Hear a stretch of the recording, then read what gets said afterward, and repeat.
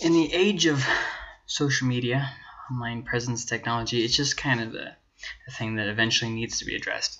The idea of where should Christians really stand when it comes to, um, well, online. You see a lot of people saying a lot of things, a lot of people saying a lot of things in a very mean way, a lot of people saying things very, well, a lot of people saying a lot of things. And so that kind of brings us to the real question.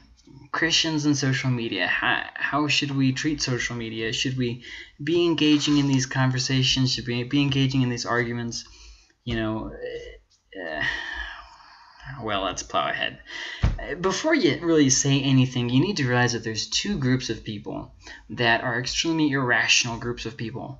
And remember that anytime that you are on social media and you're going to find these two groups of people say things very opinionated, very rudely, and they will not listen to any reason or proof or anything. It will just come down to they don't want to listen. The first group is religious conservatives. I'm a religious person. I'm a Christian. But religious conservatives, I don't really consider them to be Christians so much as religious. Now, let me kind of emphasize what I mean. I'm not saying that they're not saved. I honestly just don't know. I don't know. That's none of my business anyways. What I do know, though, is they believe more in an American religionism more so than Christianity. They're more interested than, for instance, my American rights than God's kingdom. They're more interested in the physical rather than the eternal, that kind of stuff. Now, these people have already decided what they want to believe, and then they go to the Bible to validate their views. They're typically against evolution. They are typically, but that's kind of a flip coin. They say that they're against evolution, but then they believe evolution.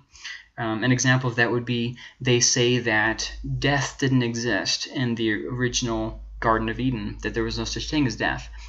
But then they believe that later death developed, so it evolved. Or maybe you could say devolved, but still. In another way, originally nothing ate meat. Animals didn't eat meat. And then those animals became meat eaters, so they evolved into meat eaters. So they have a lot of opinions about evolution this and evolution that, but then they actually argue against themselves by saying that they believe in evolution. So it's like, I don't know exactly why they don't see a contradiction there, but whatever. The flood, no matter, even though the Bible itself says that it was not a global flood, they will stick to it like nothing else. It was a global flood, and there's proof for it, but there is no proof for it, first off. And no, we haven't found the ark. No, just no. Any kind of anything that's a new concept, and what I mean by new concept is it wasn't something that was believed in the religious environment 50 to 80 years ago. Anything besides that, they get stuck in a certain period of time, typically like the 50s or the 70s, and that's their golden era, and so anytime that it comes to teaching anything, it has to line up not with Christianity, not with the Bible, not with church tradition for 2,000 years, not with anything else based on reason or science or anything, just so long as it meshes with what they believed back in the 70s. Really, there's no rhyme or reason. It doesn't matter what kind of proof they believe. There's a lot of them who believe in where it's conspiracy theories. They're real big on conspiracy theories. And it just about stuff that doesn't really make sense why there would be a conspiracy about it, like evolution or dating the Earth or different stuff like that. And so they kind of just a pointless endeavor. And then the second group is atheists. A lot of times people say, well, I'm not an atheist, I'm a agnostic. But then they actually have the beliefs of an atheist, not the beliefs of an agnostic. So be aware that sometimes people are not aware of what the difference is between an atheist and an agnostic. If you're an agnostic, you're going to equally listen to the arguments for Christianity as you are going to listen to the concepts against God or anything like that. Whereas if you're an atheist, you're not in the middle. You're leaning towards the idea that there is no God. So, let's kind of not confuse those groups. Most people who call themselves agnostics really don't know what they're talking about usually. Sometimes you'll usually hit one, but not really. But the second group here, atheists. Good luck. Atheists have already decided that no proof is going to be good enough. They're not skeptical in a healthy way. They're skeptical in an unhealthy way, to an extreme. And well, much could be said here. Typically, they're going to be very prideful. They think that they're the next step in human evolution. They think that they just know everything. They're not willing to consider evidence contrary to their view. Anything that disagrees with their view, any of the problems that science has in evolution that we don't have the answer to, they'll just simply ignore it. No, evolution is 100% proven. It's like, well, actually, no, it's not, and there's a lot of problems that we have to still resolve. Typically, they don't put a whole lot of thought into their responses. They'll be like, well, since I believe in evolution, that means this was produced by evolution. Well, see what I mean? There's really no more scientific endeavor anymore. It's just closed-minded. Typically, they're biased. Now, a lot of the atheists that I've found, maybe not all of them, but a lot of them, are either following the crowd, they think this is the mainstream opinion, or they've been wronged by religious people. Those two themes you see just repeated over and over again, but whatever. They typically are hateful. In fact, a lot of times atheists will say, well, we don't need Christianity for morality, but then they go and make fun of people who don't agree with them. They call religious people names, all kinds of different stuff like that. And then they ignore the fact that people live longer when they're involved in religious situations. They have lower suicide rates, all kinds of different stuff like that.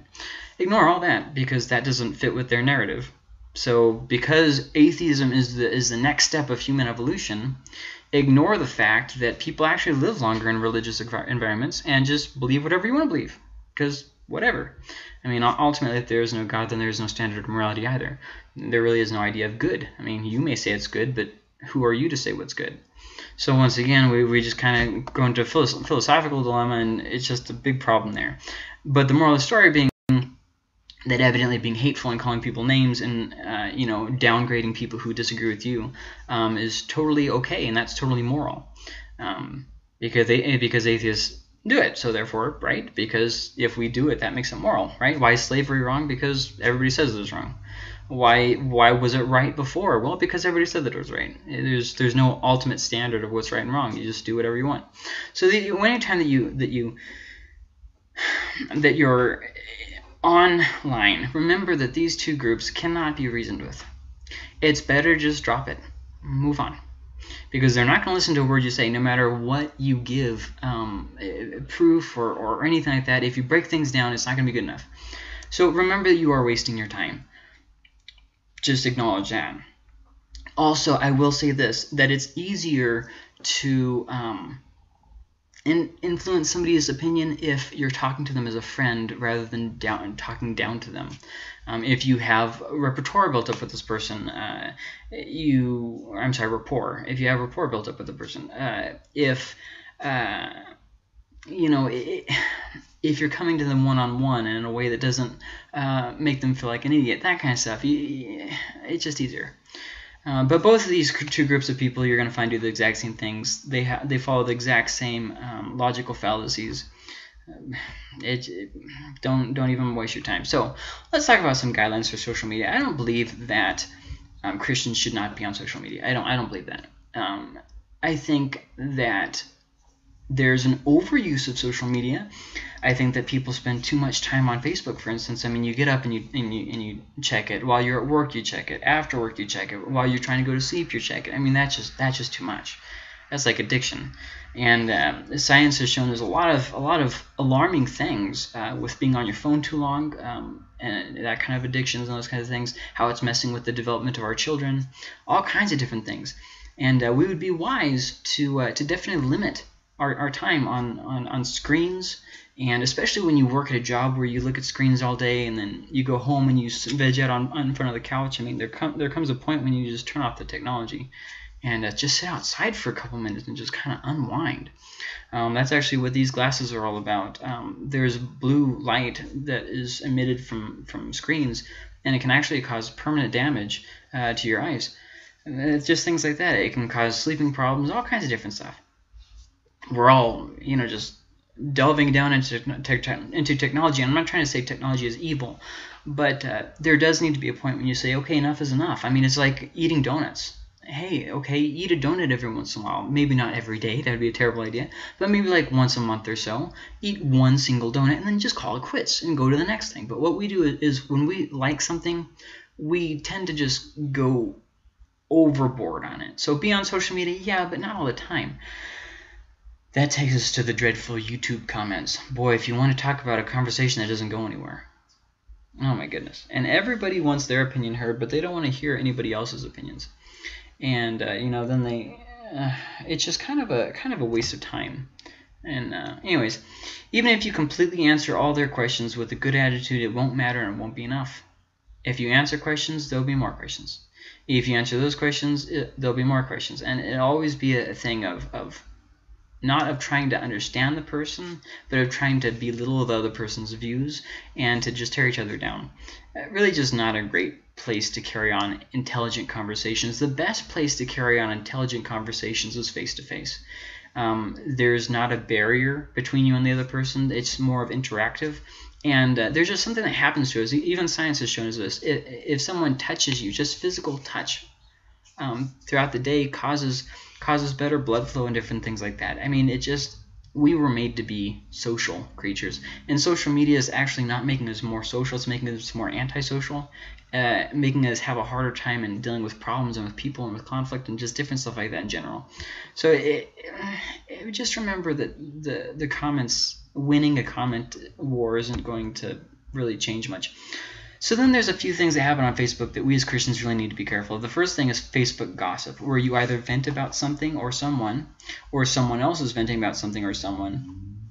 And then the comforters, the useless people always come. Oh, honey, it's just you were so wronged. Even though I don't know the story behind this, the real story, all I know is your side of it. I'm going to take a side myself, and I'm going to tell you how big of an idiot that person is and how they wronged you, even though I have no idea what I'm talking about. It's just the little Facebook gossip things. Or like when people post something super dramatic and they say, "Message me for the details." Just stay out of gossip. Gossip destroys people's lives. It destroys you. It's just a bad thing to do. Then there's those people who feel like they have to call out people about everything. Yes, people online are going to say some stupid stuff. Let it go. Calling them out really doesn't do anything. It causes them to think that you're just a big old meanie. And people are actually at the place nowadays where they actually cannot receive correction of any kind. They take it personally. I mean, everything. It doesn't matter how you say it, though. If they think that you're being condemning everything that you say, they'll read it in a condemning voice. You know what I mean? Like, if I already think that you are angry with me, then every comment that you make, because I don't have your face to look at while we're talking, I don't hear the tone of your voice, I'm going to interpret it how I already think you are, because that's just how I'm taking it. If I think that you're a self-righteous person, then when you say something that's even good, I'm going to ignore it because you're a self-righteous person. See what I mean? So, okay, so calling out really doesn't have that great of a purpose. You're going to find that people really, it's not going to fix anything. It's not going to change your opinions either. Then there's the defending yourself or others. Here's the thing. People are going to say stupid stuff, and if they're really unintelligent, they're going to say it in front of other people and start gossiping and complaining and problems that shouldn't exist. Just let it go. There's really very little point to ever defending yourself or others. Just let it go. People are going to do what people are going to do. There are some times when things need to be addressed, but usually no. What happens is it just starts getting into mudflinging. Now, I know that people nowadays are all into mudflinging. That's great. Everybody loves it. But as a Christian, we really shouldn't be known for mudslinging. If something does need to be addressed, you can say it like this. You can go to the person and say, look, these things that you're saying are not true. And, if you continue, I'm going to let people know what really happened. And then go to the people who actually, their opinion matters. Like, for instance, somebody's saying something on Facebook that's not true. And so then it's affecting people in your church. So then go up to the people in those church, not in a public announcement, one-on-one, and say, look, I know that they said this, and I don't want you to think that, that this is actually how it is, so this is what happened. Stuff like that. It doesn't have to be this big public display. Everybody thinks that they have to be the center of attention all the time. It's okay. None of that, but here's the thing. People are going to not like you in the world. That's okay. Really, it's going to be okay. You don't have to play the martyr. You don't have to play the victim. You don't have to drag it out and try to make them look stupid too. Just learn to let the stuff go. Address the issues that need to be addressed, but really just a lot of times it's going to be your own hurt feelings, your own ego that needs to be addressed or stroked or whatever. So then there's the thing that happens on Facebook all the time where you just always have to share your own opinions. You get these long rants that you have to scroll through. TLDR. That's all I gotta say about that. But seriously, be sparing with your opinions, especially online. Especially online, when you always have to get your point of view out there. Like I used to do this all the time on Facebook. My opinion on this, my opinion on this, my opinion on this. There's a lot less people from those days that knew me back then that will even listen to me now, because of always having to have the last word and always having to shoot my mouth off. I hope you kind of see what I'm saying here. Opinions, when you have conversations with people, that's fine. But when you're just posting a rant and you don't care what other people think, you want everybody to know what you think. If somebody says something that doesn't agree with you, oh, well, now you're mad. Well, why? Because, they were being rude. No, they were just saying that's not true or whatever. I hope you see what I'm saying. So be careful not to try and offend people. There are some Christians who are it's like they have a mission in their life to try and irritate as many people as they can. It's like the whole thing about being a peacemaker that Jesus was talking about. Hey, that doesn't really apply because I'm trying to get even. I'm trying to make this person feel stupid. I'm trying to rile them up. Don't try and offend people. And if you see that somebody's getting irritated, just back off. Honestly. Talk how you want to be talked to. And just remember that people are typically bolder online than they are in person to person. Anything that doesn't require face-to-face communication, which is how humans were meant to interact with people, is going to cause them to be more bold. People are typically bolder when they're driving than when they're talking to you. Well, why? Because there's protection there. There's a level of separation between you and the world. It's the car window. People are typically bolder when they're online. Why? Because there's a screen separating you. See what I mean? People typically, over the phone, when you're talking to people, typically people are going to be bolder whenever there's that separation factor. And anybody can talk crap after sitting and stewing about it for all night and maybe the next day. And okay, now I have the perfect response. Typically, how people normally conversed beforehand is they would say, okay, they would have a conversation and then they would learn a few things. And then afterwards, they would say something like this, oh, I thought of the perfect response. But then by then you realize, okay, well, I learned something from that conversation. The conversation's over. Let's just move on. So let's just look at some things that the Bible has to say about wisdom. First off, Proverbs. Proverbs tells us to make wisdom acceptable. Don't say things in a way that you know is going to irritate people and you know that they're not going to listen to. And also don't say it at a time that you know that they're not going to listen to it. Like, for instance, people usually aren't thinking real clearly at funerals. That would be a very not wise time to critique their theology. Just throwing that out there. We see with Hezekiah, where the Syrian king is coming against him and, ridiculing him and his decision to follow God and all this stuff. And instead, he just takes it to God. And I just want to, this is my point in this. Don't bother defending yourself. Have a good character so that their claims will be without foundation. And we actually see them in the New Testament saying that. I believe Paul said that. And I think Peter said it as well. I'm not positive about Peter. About putting their claims that you are somehow doing something wrong to silence because of your good character. And just remember that. Remember what Hezekiah did when he was reproached in front of his entire city. He went straight to God, asking for God to intervene in the situation. A lot of times what we do when we get into these bad situations is we try and defend ourselves, we try and fight fire with fire, we try and trump their stupid with our own stupid, shoot off our mouths, have a bad attitude. It's just not great. Also, Proverbs warns us not to argue like a fool with a fool. But what it comes down to is what the New Testament says: don't be a lover of arguments. Don't be a lover of arguments. There's a lot of times where Christians are just that, lovers of arguments. They don't care about the person. They care about getting all their stupid little one-liners online. Be willing to sacrifice yourself and your pride. There's this verse that I think applies to almost every single situation that you could ever come into. It's in Philippians, if I can ever find Philippians. Philippians chapter 2, verses 3-4 says, "Do nothing from selfish ambition or conceit." Do nothing from selfish ambition or conceit. Oh, okay. "But in humility count others more significant than yourselves. Let each of you look not only to his own interests, but also to the interests of others." If anybody's going to be wronged, let it be you.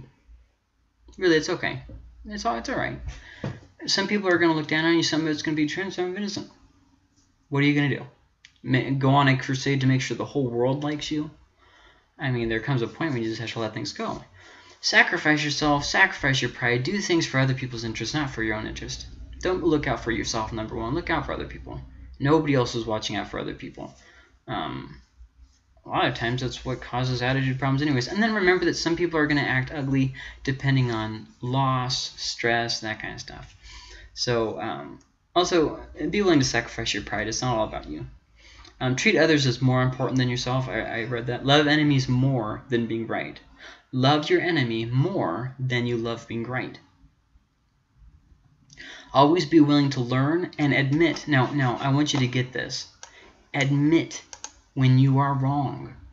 It's okay. You don't have to be right all the time about everything. Always be willing to learn. When somebody says something, don't instantly say, you're wrong and this is why and this is why and this is why. Actually stop and say, let me think about this. That's okay.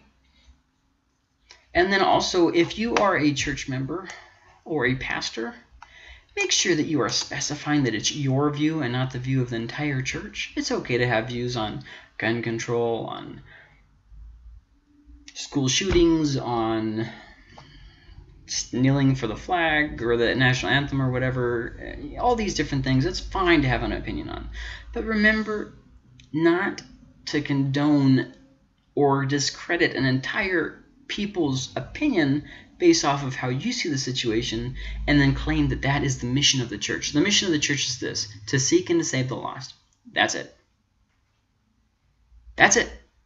When you start getting politics involved and American rights and freedoms, and you're missing the whole purpose. The church exists for the furthering of God's kingdom, and that is that. So specify it's your own view and not the view of the church. So just beware of this, okay? First off, trolling. A lot of times people will do what's called trolling. That is where they post a comment for the sole purpose of trying to get a rise out of you. You'll argue something and they will just waste the entire day and weeks upon weeks arguing back and forth.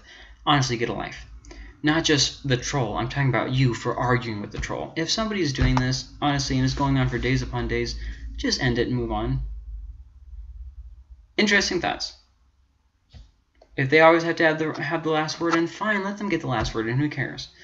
Delete the entire post. I don't care, whatever. But don't get caught into these trolling circles. It just, nobody wins. A lot of times people will respond without actually reading your response. You'd be surprised how many people do this. And I'm not just talking about non-religious people. I'm talking about religious people too. Also, be careful of this unintentional meaning. Sometimes when you write, something is received that you didn't actually mean.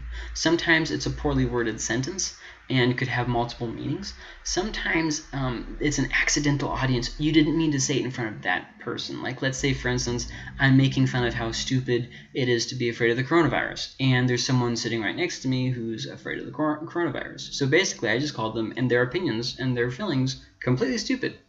Now, granted, there's going to be people who say, oh, you people with your feelings. Yes, there are people out there who have feelings, and there are people there who don't have control over their feelings. And if you think the only people that you're called to minister to are those people who think and act like you and have complete control of their feelings or don't have feelings at all, you're wrong. You're wrong. I mean, you're just wrong. Anytime that you are texting or anything like that, there's going to be an element of what you're saying that's lost. Sarcasm or literal meaning, all kinds of different stuff, because they don't see your face.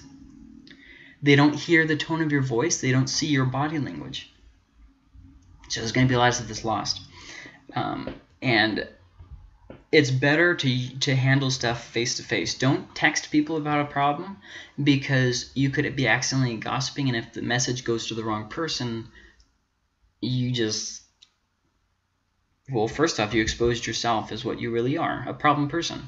Second off, you just hurt somebody's feelings. I mean, honestly, that's a terrible thing you just did. But also, then don't forget that then there's also a lot of just hateful speech, a lot of not I'm just talking about hate speech like race, but hateful speech. People just being rude and hateful. And you don't have to give answers to that. You really don't. You can just let it go. And there's going to be some people who always have to be right. But then also there's a lot of hate speech. And I'm not just talking about I'm talking about everything. There were some people who were saying that some other people were racist just because of the color of their skin. Well, that makes them racist. You see what I mean? Which, let's kind of clarify a few things. I shouldn't say race. I think that would be prejudice. Race is where you think that one race is superior to another race. So sometimes when people say things, that's not really racist, but they get called racist. And I think maybe prejudiced or ignorant or a lot of other things might apply. Anyways, I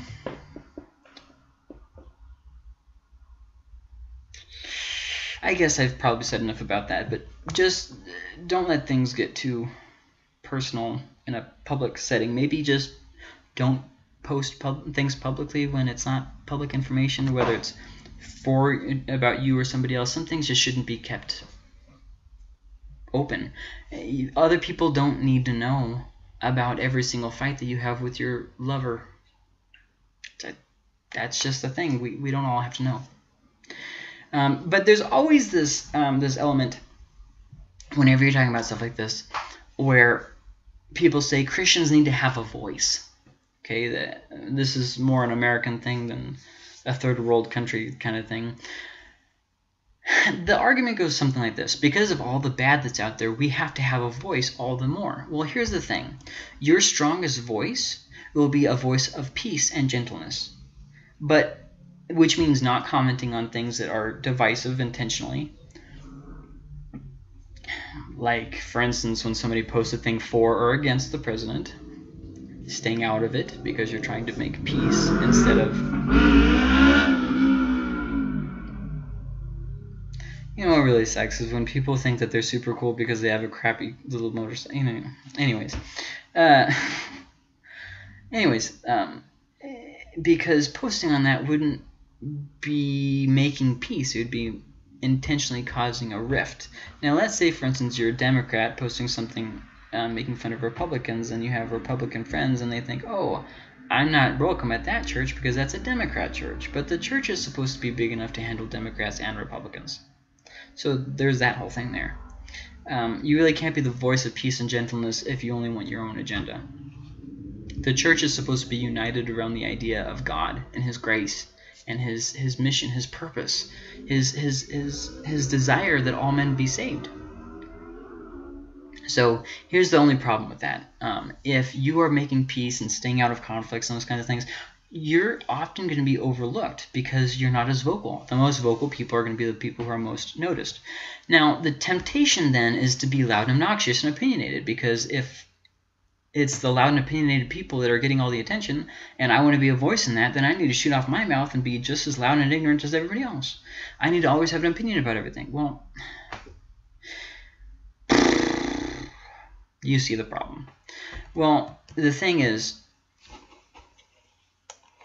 being a voice of peace and gentleness that abstains from the arguments and all the stupidity isn't going to get you instant recognition, but over the course of time, it will win you an audience with people that you never would have had access to, and you will be able to listen to what they have to say and be there for them as they learn and grow and as you learn and grow.